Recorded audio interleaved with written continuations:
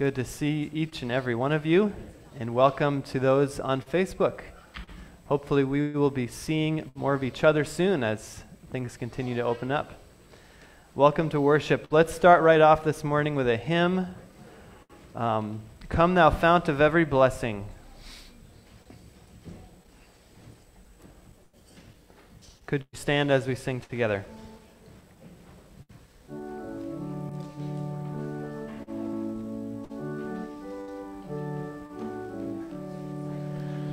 Come Thou Fount of every blessing, tune my heart to sing Thy grace. Streams of mercy never ceasing, call for songs of loudest praise. Teach me some melodious sonnet, sung by flaming tongues above. Praise His name, I'm fixed upon it, name of God's redeeming love. Hitherto Thy love has blessed me, Thou hast brought me to this place, and I know Thy hand will bring me safely home by Thy good grace. Jesus sought me when a stranger, wandering from the fold of God. He to rescue me from danger, bought me with His precious blood. Oh, to grace how great a debtor daily I'm constrained to be. Let Thy goodness like a fetter bind my wandering heart to Thee. Prone to wander, Lord, I feel it, prone to leave the God I love. Here's my heart, oh, take and seal it for Thy courts above. Please be seated. Father, thank You that through Jesus You sought us when we were Your strangers. You bought us with His blood, and You have sealed us for redemption.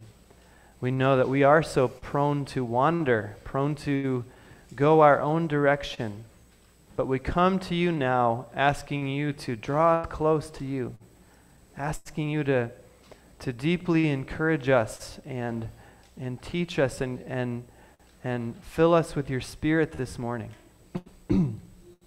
Be glorified in this time of worship, and we pray that we would not just sing and read and hear about You, but that we would encounter You. We pray this in Jesus' name. Amen. Amen. Good morning. Call to worship this morning is from Psalm 84. How lovely is Your dwelling place, O Lord of hosts! My soul longs, yes, faints, for the courts of the Lord. My heart and flesh sing for joy to the living God. Even the sparrow finds a home, and the swallow a nest for herself, where she may lay her young at Your altars, O Lord of hosts, my King and my God. Blessed are those who dwell in Your house, ever singing. Now please rise and join us if you can for some worship songs. The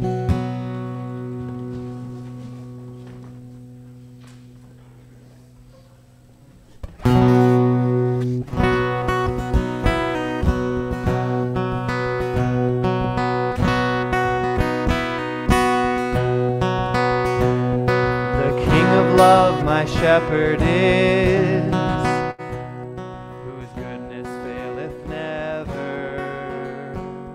I nothing lack if I am His, and He is mine forever, and He is mine forever.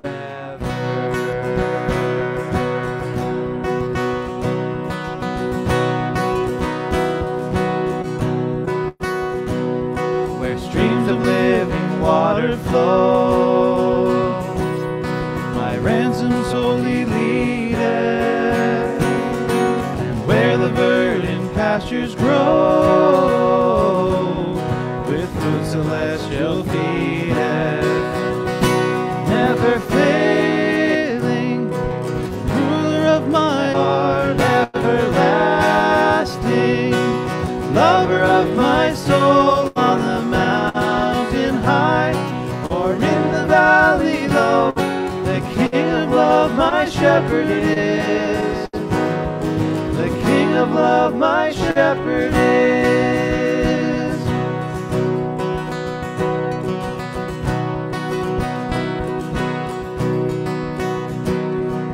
Lost and foolish off I strayed, but yet in love he sought me, and on his shoulder gently laid, and home rejoicing brought me.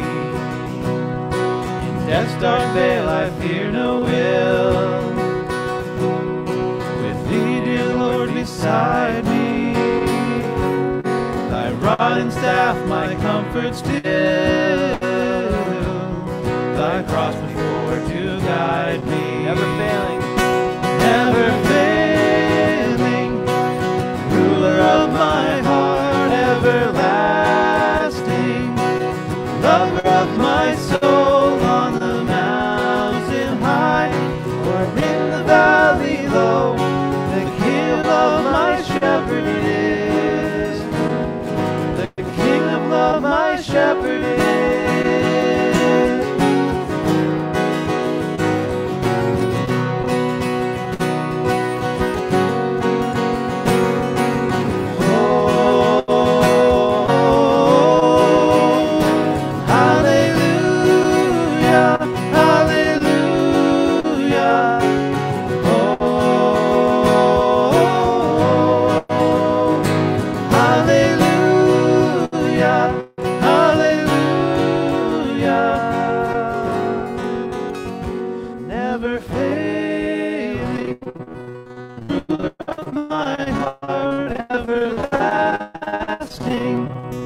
Lover of my soul, on the mountain high or in the valley low, the King of love, my shepherd is, never failing, ruler of my heart, everlasting, lover of my soul, on the mountain high or in the valley low, the King of love, my shepherd is, the King of love, my shepherd is.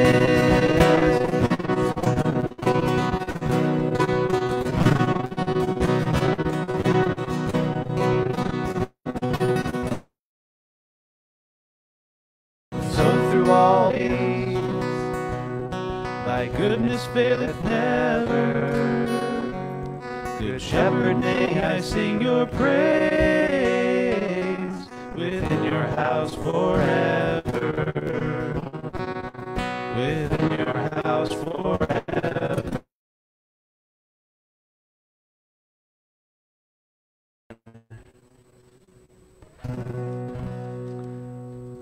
Isn't it amazing to know that God is the lover of your soul? He loves you more than we can imagine. Sing the song, God.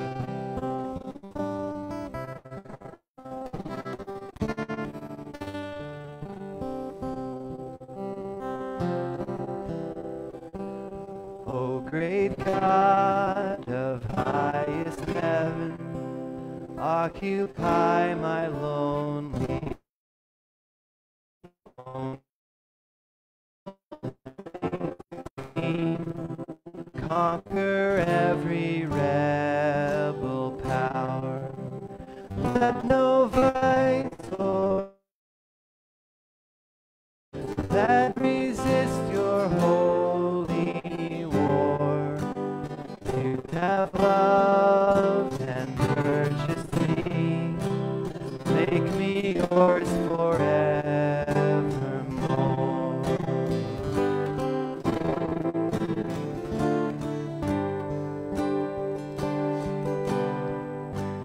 I was blinded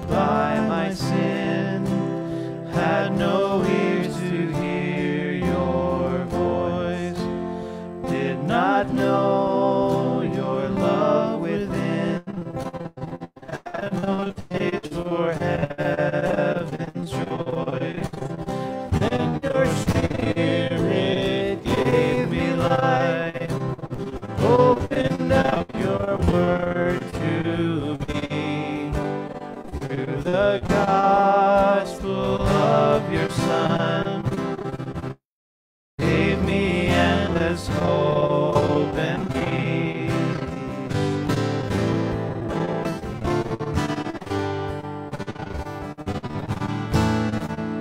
Help me now to live a life. Help me now to live a life that's dependent on your grace. Keep my heart and guard my soul from the evils that I face.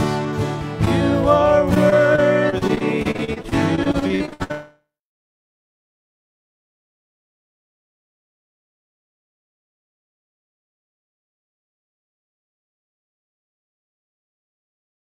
praised.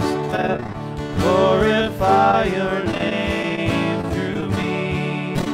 You are worthy to be praised with my every thought and deed.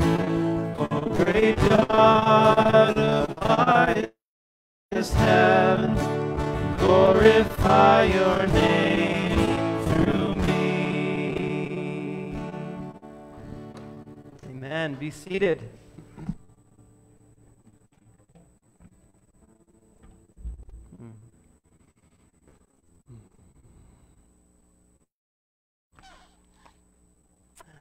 Children at this time can be dismissed for Sunday school classes.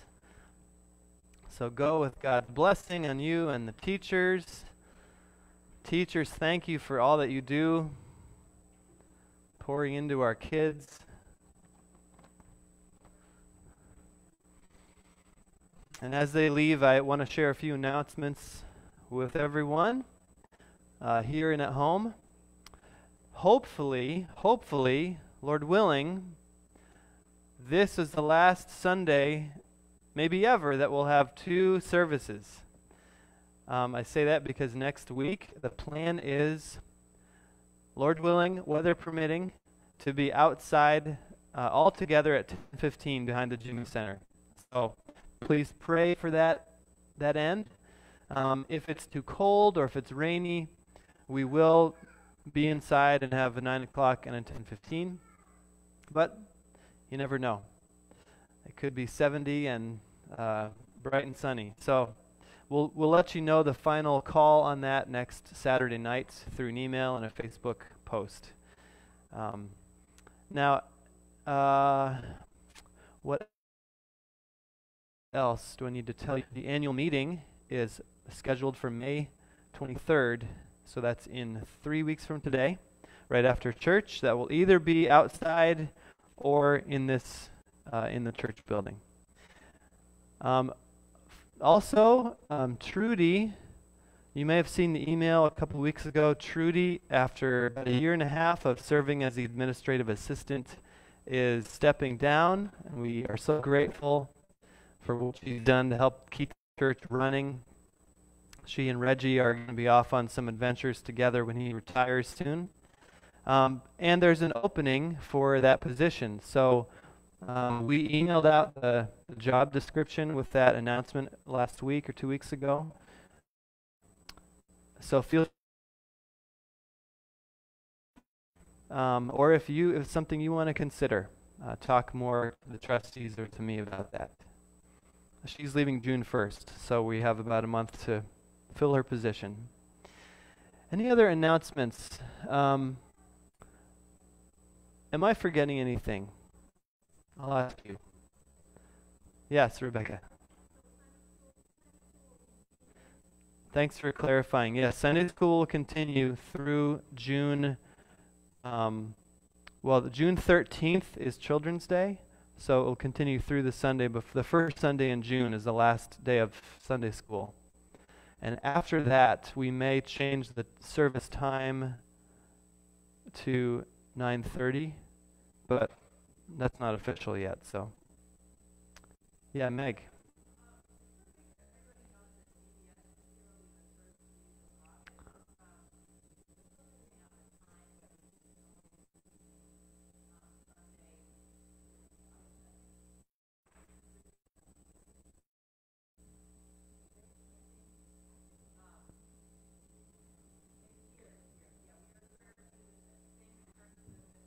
Great.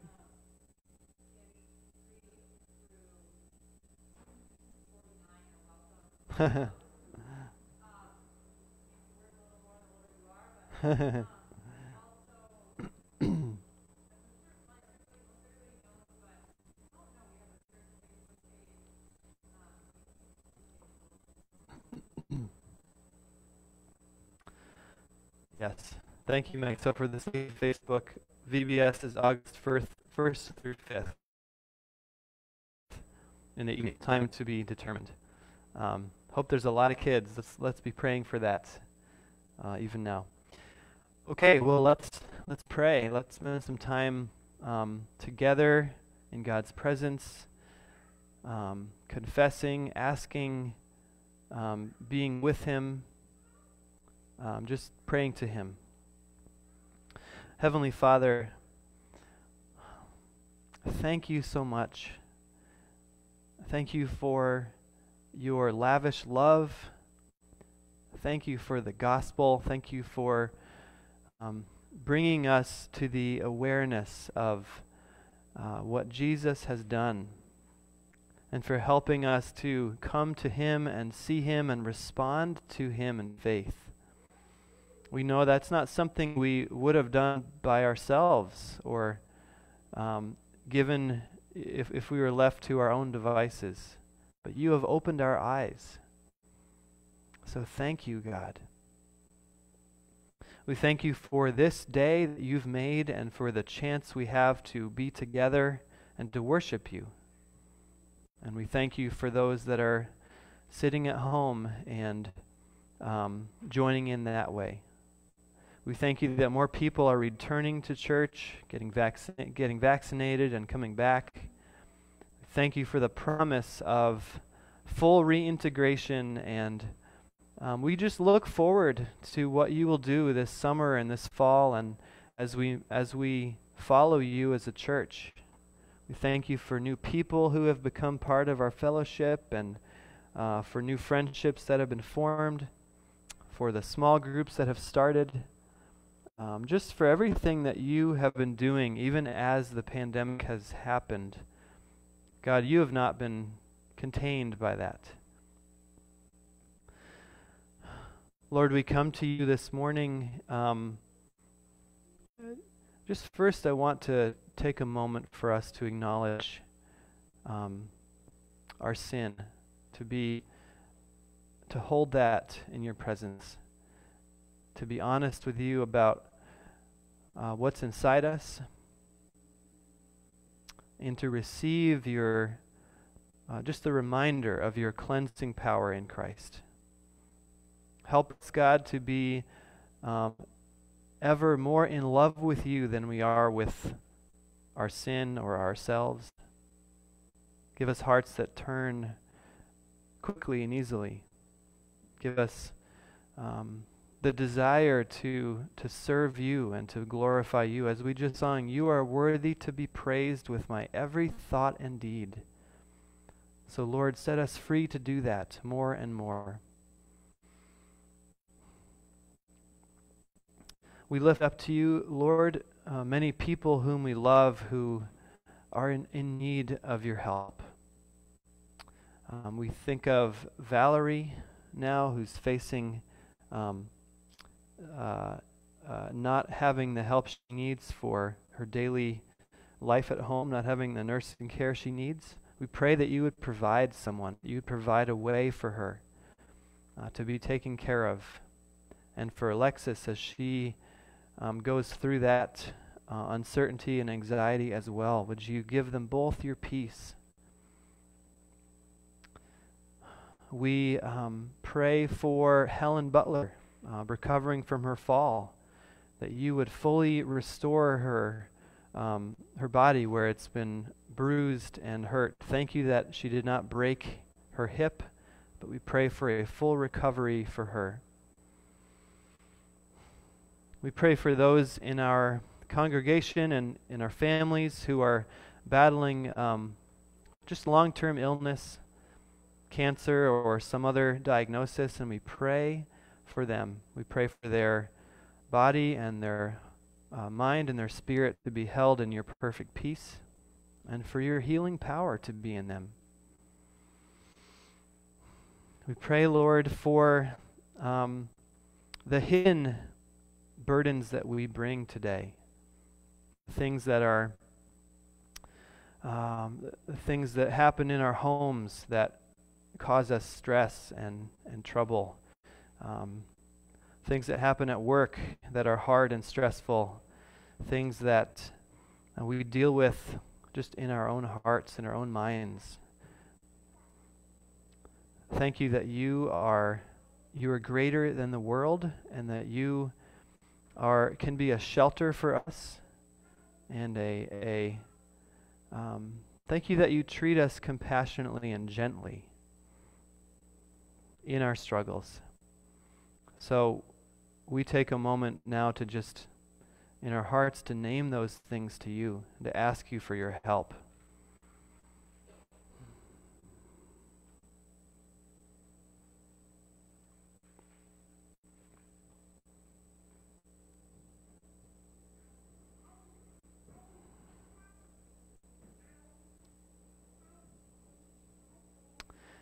I also want to give some time just for anyone to lift up the name of someone who needs prayer.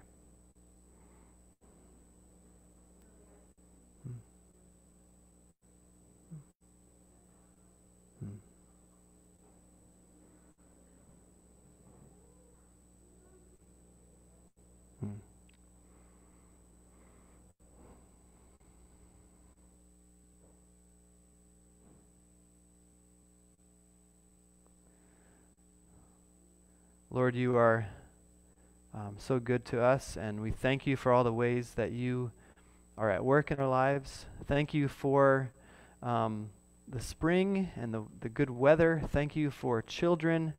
Thank you for families. Thank you for food to eat and a pillow to rest our head on at night.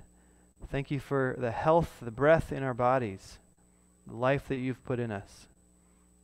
Thank you for our teachers and the job they're doing. Thank you for leaders in local and state government. Thank you for leaders in federal government and other nations. Thank you for everyone who has been working through the pandemic to care for others and to working to find a cure, a vaccine, working to make decisions. We thank you that you have been at work through all those things. We thank you, God, also for David Anderson's good news that he does not have mouth cancer, and for giving him just such a blessing in that, him and his girls, Melissa and Michelle. And we thank you for every way that you have come through for us and provided for us, and every way you will in the future. So God, with full hearts and confidence in you, we pray the words that Jesus taught us. Our Father, who art in heaven, hallowed be thy name. Thy kingdom come, thy will be done, on earth as it is in heaven. Give us this day our daily bread, and forgive us our trespasses, as we forgive those who trespass against us. And lead us not into temptation, but deliver us from evil. For thine is the kingdom, and the power, and the glory forever. Amen. Amen.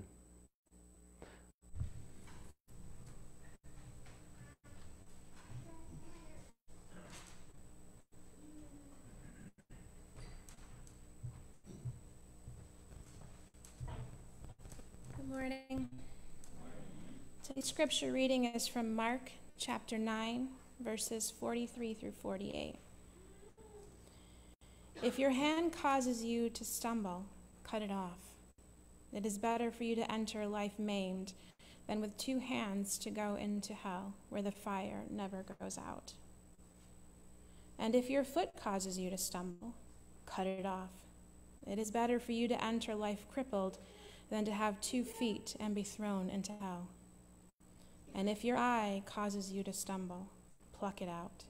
It is better for you to enter the kingdom of God with 1 eye than to have 2 eyes and be thrown into hell, where the worms that eat them do not die, and the fire is not quenched.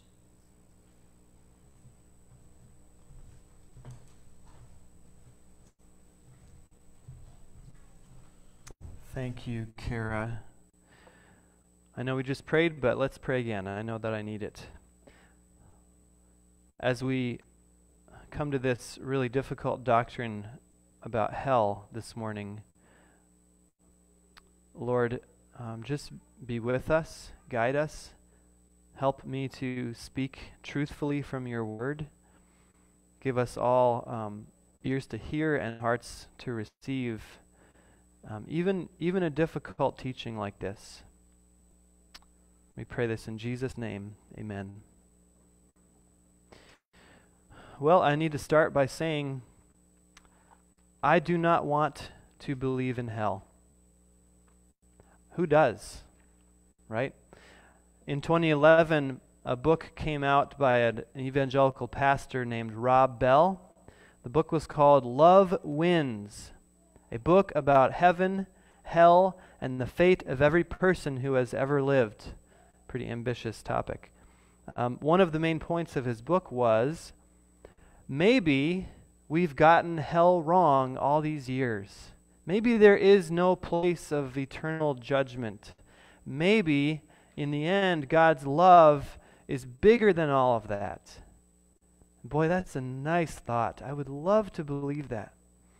Many people praised him for writing these things. He was interviewed on the Oprah Winfrey Show, and he was praised for preaching a gentler, more inclusive faith. I would love to believe what he said is true. But his book caused a real stir in the Christian world because it challenged and questioned, even undermined the traditional doctrine of hell, which for thousands of years Christians have largely believed.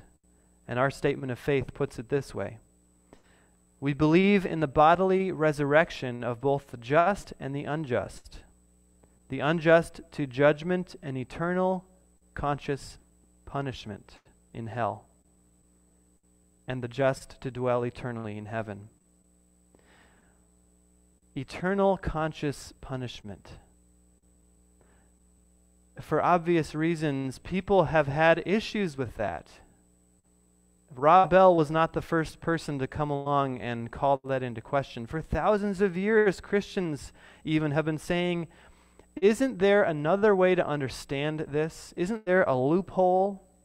Maybe hell is not quite like the Bible says it is.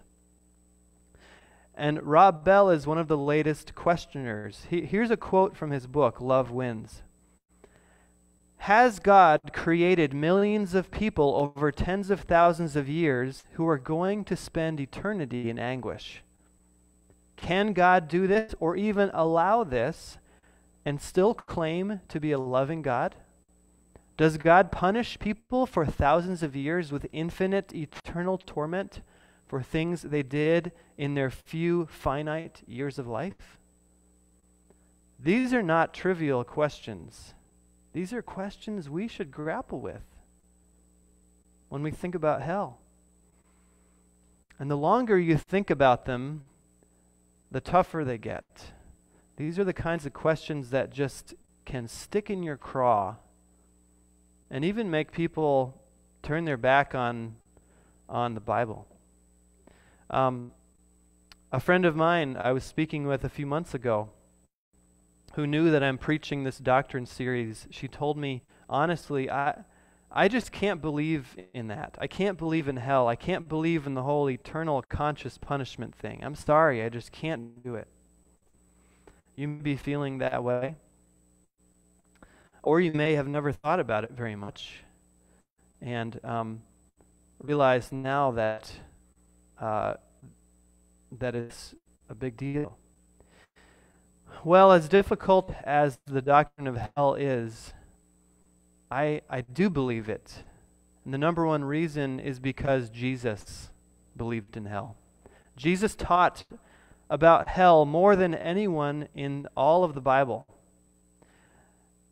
And so I want to do three things in this sermon today. I want to first look at what Jesus said about hell. Second, what he did about hell. And third, what we can do about it. What we can do in response. So what Jesus said, what Jesus did, and what we can do. Now, I have to promise you that this will be an uncomfortable sermon. It was hard for me to write. And I hope it causes you to question some assumptions you've had, perhaps. I hope it raises questions that you will wrestle through on your own. But ultimately, I hope that it will fuel our growth in Christ and our zeal for the Lord and even our love for the lost. So, what Jesus said about hell, number one. Well, he spoke about hell or eternal judgment more broadly in many places. But we're using this passage in Mark chapter 9 as a representative text, as an entryway, partly because the word hell is in here 3 times in just a few verses. When you hear that word, hell, I wonder what comes to mind for you. The stereotypical image of hell is like this underground torture chamber where the devil and his minions run around cackling and poking people with pitchforks, right? Which is not what Jesus was talking about. The word he used here, translated hell in our Bibles, is a Greek word, Gehenna. Gehenna was the name of a place, of a valley outside of Jerusalem, on the southern tip of Jerusalem. Gehenna is the Greek translation of the Hebrew name Gehinnom. It was called the Valley of Gehinnom. And that place had a sordid and notorious history. At the time of Jeremiah the prophet, things were so spiritually dark in Israel that many Israelites were worshiping the pagan gods Moloch and Baal. And part of the worship of these pagan deities was done in the valley of Gehinnom. They built altars to these gods, and on these altars they would sacrifice their own children by burning them alive. This was the kind of reputation attached with that valley. Now, when King Josiah came to power in the 7th century, he reformed Israel, including desecrating all of the altars of Baal and Moloch, putting human bones on them, and furthermore, making sure that that valley could never be used for any kind of worship again. He turned it into a place of unclean things, a garbage dump, essentially, where you would take your dead animal carcasses and your toilet emptyings and your trash, and you would burn it there in that valley, the Valley of Gehinnom. Scholars believe that even at the time of Jesus, it was being used for that purpose. And even to this day, the Valley of Gehinnom is essentially a dump, a large dump. A writer named Edwin Black actually went there. In 1999, he wrote an article about this in the Washington Post. He went there to write about this place. He had trouble getting there because no Jewish taxi driver would bring him near, because it's such a desecrated place in their culture. But he eventually got there, and here's what he wrote. Below the old city walls in Jerusalem, there's a ravine that begins as a gentle, grassy separation between hills then quickly descends south into the rocky earth. Eventually, the ravine becomes a steep, craggy depth, scarred on its far side by shallow caves and pits pocked by hollowed-out chambers and narrow crypts. Everywhere you see scorches and smolder from trash fires. Rivulets of urine trickle down from open sewers at the cliffs above, watering thorn bushes, weeds, and unexpected clumps of grass among the outcroppings. You smell the stench of decaying offal, the congealed stink of putrefied garbage, and the absorbed reek of incinerated substances seared into the rock face. Crows circle low, worms and maggots slither throughout. Are you getting the picture of what Jesus was referring to? The name for that place was the word he chose to describe the place of eternal judgment. Not that in that literal valley people will be thrown when Jesus comes back, but the symbols are probably even more chilling, right? That's the word he chose to talk about the final destination of the damned. As I was reading many parts of the Bible this week about hell, I found three things about hell that we need to understand. And when I looked at this passage, I realized they're all right here in this passage as well. First, hell, or this Gehenna, is the place of final exclusion. It's on the outside of God's kingdom. You get a sense of that by reading verses 43 and 44, where Jesus says, "It's better for you to enter life maimed than with 2 hands to go into hell."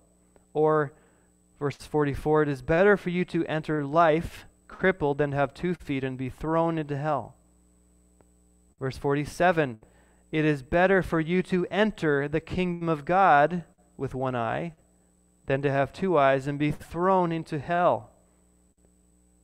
Don't get hung up yet on these gory images of cutting off your hand. We'll get to that later. But do you see the contrast between entering life and entering the kingdom and being thrown into hell? Being received into the kingdom versus being cast away on the outside, excluded from all that is good. Jesus says it even more starkly in Matthew chapter 8 and other places where he says those on that day who are judged will be cast into a place of outer darkness. Outer darkness. You see, hell is a place of exclusion. It's not that at the end of life there are these 2 doors and one's door number 1 that goes down to hell and one's door number 2 that goes up to heaven. Like these 2 equal and opposite locations. Jesus is coming back and bringing his kingdom and making all things new and bringing, the full, his full purposes to this earth. And he's going to fully purge everything that is sinful and evil from the world. Where does that go? Hell. The place of exclusion. Hell is to the kingdom of God what Gehenna, the garbage dump, was to the city of Jerusalem. The place of exclusion. Second, hell is a place of destruction. That becomes pretty clear in verse 48, where he says, "The worms that eat them do not die, and the fire is not quenched." Jesus is quoting a verse from the prophet Isaiah, the last verse of the book of Isaiah, which pictures the final destruction of God's enemies, of the people who rebelled against God. Here's what that verse says in context. God is saying, the people in his kingdom, quote, "will go out and look on the dead bodies of those who rebelled against me. The worms that eat them do not die, the fire that burns them will not be quenched, and they will be loathsome to all mankind." These are gory images, jarring images of destruction. Have you ever seen a house on fire? I know at least Mike LaChance has. The destructive power of fire. Have you ever come across the carcass of an animal and found worms doing what they do? Images of destruction, of disintegration, of decomposition. And that's what Jesus describes hell is. Except in this place, the fire burns but never burns up, and the worm eats but never consumes. It's like perpetual, even eternal disintegration and destruction. I wonder if it's the kind of place where everything about a human being will be lost and destroyed, even the very image of God somehow, until nothing is left but horror. Well, fire is also a symbol of something else. This is the third thing about hell. It's a place of punishment. It's not just that people end up there as a necessary, being excluded, but it's a place where sin is finally and fully punished. Fire is often an image of God's wrath against sin. Now, we have a hard time thinking of God's wrath and God's punishment because it doesn't line up with our view of a loving God, of a compassionate God. But his wrath is a dimension of his holiness. When something that ruptures the moral fabric of his world, when he comes against that, his wrath burns against that sin. That's simply part of who he is. It's not cruel. It's not that God is enjoying punishing people, but it's simply what his justice requires. He says, God says in Ezekiel 18, verse 23, "Do I take pleasure in any death of the wicked?" So do I take any pleasure in the death of the wicked? Rather, am I not pleased when they turn from their ways and live? But Jesus knows, just as God the Father knows, that not everyone will turn. Some will go to the place of punishment for their sin. So according to Jesus, hell is a place of exclusion, of destruction, and of punishment. And the rest of the Bible only confirms and strengthens these ideas. I don't want to believe that. I don't like that idea. This is personal for all of us. We have family members, friends we dearly love, who we know have not trusted in Jesus, have not repented of their sin. We have people we love who have gone, who have died. We have no reason to believe that they ever did trust in Jesus. And I don't want to believe that they're in a place of eternal separation from God and punishment for sin. But I didn't write the Bible. I just have to go on what Jesus and what the rest of Scripture says, and I have to trust in God's ultimate justice and ultimate goodness. I think, friends, we have all experienced foretastes of what hell might be like. If you've ever been through a deep depression so that life didn't seem worth living, and just felt that deep loneliness and anguish and exclusion, if you've ever lost a child, if you've ever seen war, if you've ever suffered serious trauma, if you've ever been in the grip of an addiction that destroys your life, you kind of have a foretaste of what that place will be like. But there's a big difference. In this life, there's always the hope. There's always the presence of God with us, comforting us. There's always the promise that God will take the bad stuff and the pain and redeem it and weave it into his good plans for our lives. And that, I think, is the worst thing about hell. There's no hope. There's no promise of redemption anymore. There's no presence of God to comfort, only the horrifying awareness of God's wrath against sin. That's hard to believe. But I think if we read our Bibles and if we think about what we experience in life, it's true. Well, we have to read what Jesus said about this, what he said about hell, with what he did about hell. They're two sides of the same coin. What did Jesus do about hell? Like every other Christian doctrine, friends, we have to understand its relationship to the cross of Christ. It all comes back to the cross. The reason Jesus went to the cross was to endure hell for us. Think about it. He suffered and died, for one, to endure God's punishing wrath against sin. The wrath was poured out on him. He experienced it to the full. He also faced destruction. His body was destroyed. His mind and spirit were in anguish. He was tortured. His reputation was shredded. Isaiah said that he was marred beyond human likeness. He faced destruction and disintegration, and he was excluded on the cross. The very place of the crucifixion where they nailed him up to that beam was a desecrated place where executions happened frequently.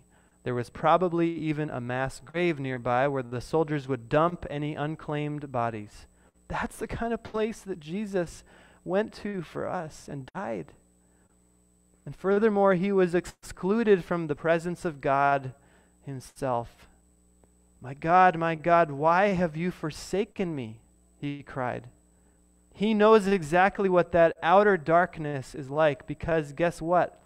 He was the first one who ever went there. That's what Jesus did about hell. That's what he did for us on the cross. Let me illustrate this by reading a short anecdote I heard. The story goes, a duck hunter was with a friend in the wide open land of southeastern Georgia. Far away on the horizon, he noticed a cloud of smoke. Soon he could hear crackling as the wind shifted. He realized the terrible truth. A brush fire was advancing so fast they couldn't outrun it. Rifling through his pockets, he soon found what he was looking for, a book of matches. He lit a small fire around the two of them, and soon they were standing in a circle of blackened earth, waiting for the fire to come. They didn't have to wait long. They covered their mouths with handkerchiefs and braced themselves. The fire came near and swept over them, but they were completely unhurt, untouched. Fire would not pass where the fire had already passed. That's the cross. The place where the fires of hell have already passed is on Jesus at the cross. That is our hope. That is why we can have confidence that hell is not our future for those who trust in Jesus and have repented of their sin and clung to the cross. That's what takes away the power of hell, the promise of hell in our lives. So, knowing what Jesus said about hell and what he did about hell, what can we do? Where does that leave us? Some live as if Jesus' death on the cross cancels what he said about hell. That because he died, forgiveness is available, and we have carte blanche to just do whatever we want. Right? But I think we need to take Jesus' words seriously. We need to not divorce them from the cross, but put them together. So first, I want to leave you with two things. First, let's take Jesus' words about hell seriously. Now, the context of this passage was his teaching about sin and about how we should go to extreme measures to get rid of sin in our lives. Right? If your hand causes you to stumble, that is to sin, cut it off. It's better for you to enter life with one hand than with two hands to be thrown into hell. And with the eye and with the foot. He says it 3 times. In other words, do whatever it takes to get rid of sin in your lives. Yes, we will always have sin with us. No, we will never be perfect. But do we take Jesus' words seriously? Do we believe that sin can actually lead to hell? Whether it's sexual immorality or pride or addiction or anger or greed or unforgiveness, whatever it is, it's infinitely better to endure the pain of getting rid of that thing, pulling it out of your life, than to endure eternal anguish in hell. And the minute we think, yes, but Jesus died for me, so it doesn't really matter, that should be an alarm bell moment in your life, where you are cheapening the grace of God, and you think that you deserve salvation, and that Jesus simply forgives without any repentance, any change of life. No, the two go together. Yes, Jesus saves us completely, and our obedience to him in turning from sin shows that we are believers. So that's the first thing. I'm going to give you some time as we approach the Lord's Supper, a few minutes, to reflect and to search your heart and see if there's any sin that should be cut out. Here's the second thing, and the last thing I'll share. One way we can love others is to warn them about hell. The message of the gospel is not believe in Jesus or go to hell. Hell is not the point, but it is part of the message. It's part of the message, and we don't do anyone any favors by trying to soften it or promise that there's no such thing as hell or make it easier to swallow. Let's simply share with people lovingly and wisely what the Bible says and let them make their choice about Jesus. And the fact is, every person does have to make a choice that will determine their eternal destiny. Maybe that's why hell is inevitable, because God respects people's choice. Everyone has a choice to humble themselves at the cross and receive God's grace, or to go their own way. As C.S. Lewis said it, there are only 2 kinds of people in the world in the end. Those who say to God, "Thy will be done," and those to whom God says in the end, "Thy will be done." All right? If you want to choose to live apart from me, I respect that choice. Thy will be done. All that are in hell choose it, he says. The door to hell is locked from the inside. Well, I hope, friends, that this sermon has been helpful and has been true, but also, has helped us understand the hard reality of hell, but also framed it in the larger context of the gospel, that hell doesn't have to be our future. Jesus came to save us from hell, from sin and death and hell. He went through hell for us, and we can believe and we can share with others that for God so loved the world that he gave his only Son, that whoever believes in him shall not perish, but have eternal life. Let's pray.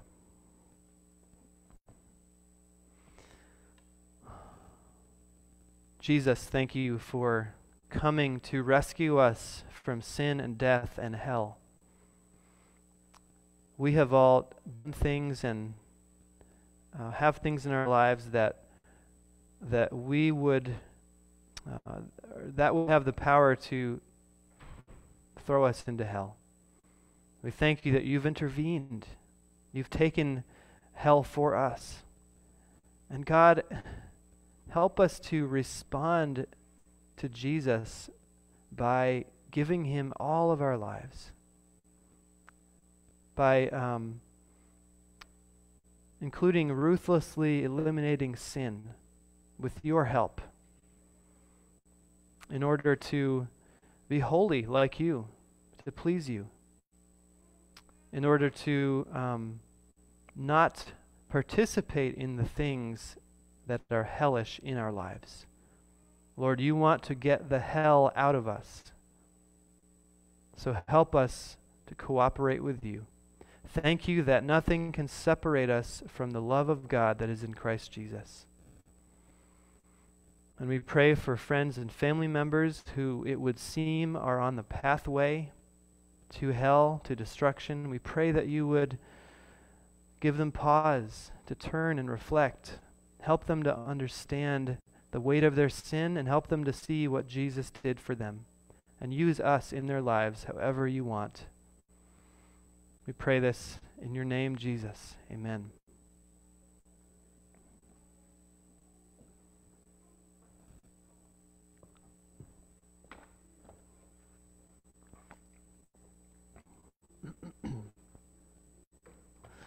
Well, here we are, friends, at the table of the Lord.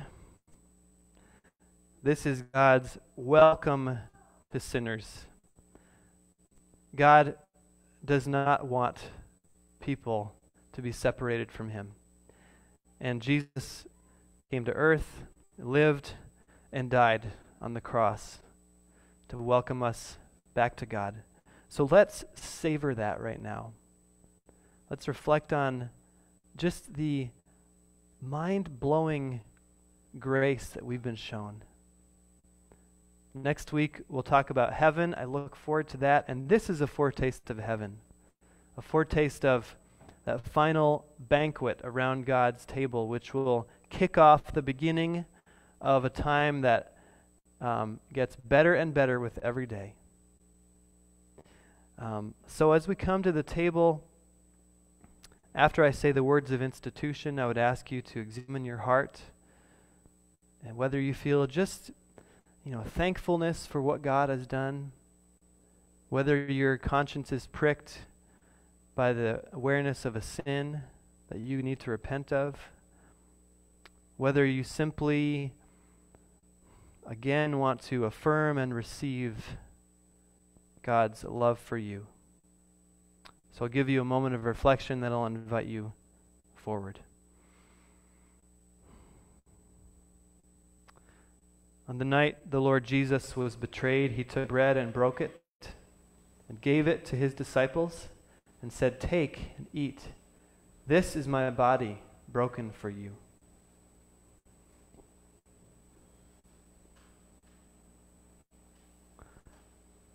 In the same way, after dinner, he took a cup and said, "This cup is the new covenant of my blood, in my blood, for the forgiveness of sins. As often as you drink this, do this in remembrance of me." Let's take a moment of reflection, self-examination.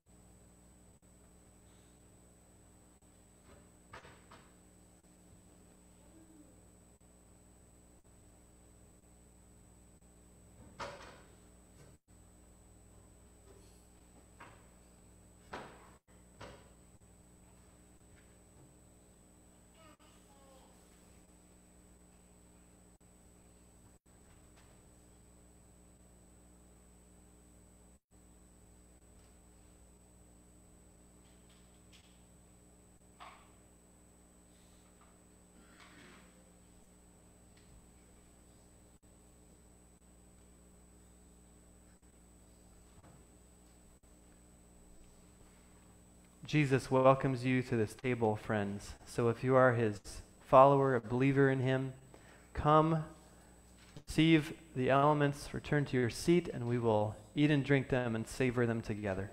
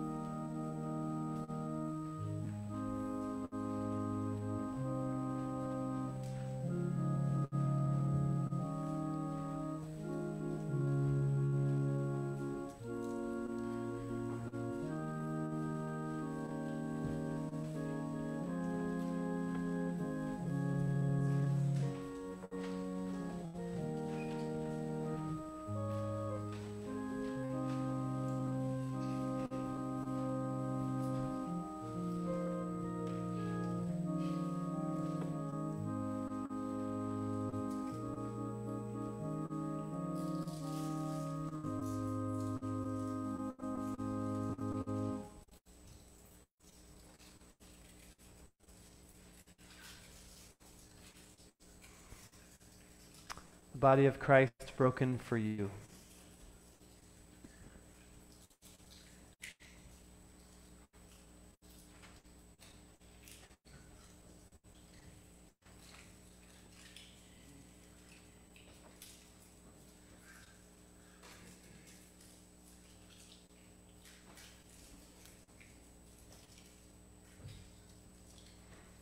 The blood of Christ shed for you.